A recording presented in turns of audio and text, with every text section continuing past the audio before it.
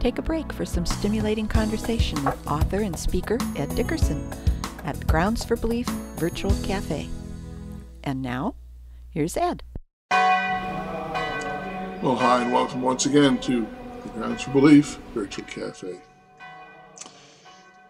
You know, for at least the last 20 years or so, Christians in North America have been in a quiet uproar about worship styles. You know, the very fact that we speak of styles of worship tells me we're not talking about worship at all. How dare I say that? Simple. You know, in the 1970s, a lot of stylish people wore bell-bottom trousers and leisure suits. That was the style, and quaint as it appears today, it was not all that remarkable at the time because many people wore them. Now, the first person to wear a leisure suit may have been expressing himself, may have been presenting the real him to the world. The next 20 million or so were just trying to be stylish. They took a look at the wearers of leisure suits and thought, that's what it looks like to be up to date. Of course, a few years later, leisure suits were très passé, or in today's language, so yesterday. Styles are like that. They come and they go, often very quickly. And they're how we want the world to see us. But worship, true worship, is authentic, is real, and is personal. It is not how we want the world to see us. In church, we call that hypocrisy. It should not be about how we want God to see us because He sees us as we are, whether we want Him to or not.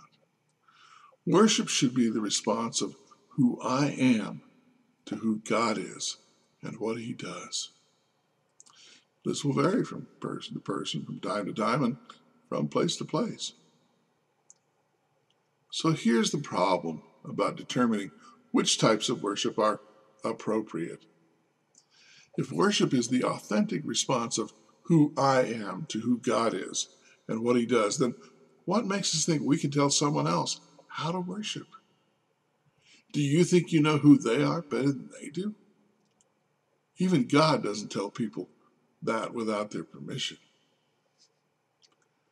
And the minute anyone begins to think, will they, the other people around me, think that I'm worshiping, we've made the first step toward hypocrisy because instead of worshiping God, our attention is on the opinions of others. For long, we're not worshiping at all, we're playing to the crowd. Concern with worship styles becomes the concern with acting styles. And while it may be true that we're all hypocrites and that the place for hypocrites is the church, hypocrites surely need to be saved. The church should not be a place that encourages hypocrisy. People go to the hospital to get well, not to have their disease condoned. But all too often it is, because we're too concerned with worship styles instead of worship. I think that's why so often those who have left the church object not to Christianity, but to Christians. Our behavior has undermined their grounds for belief. Well, hope to see you next time. Join us again soon at the Grounds for Belief Virtual Cafe.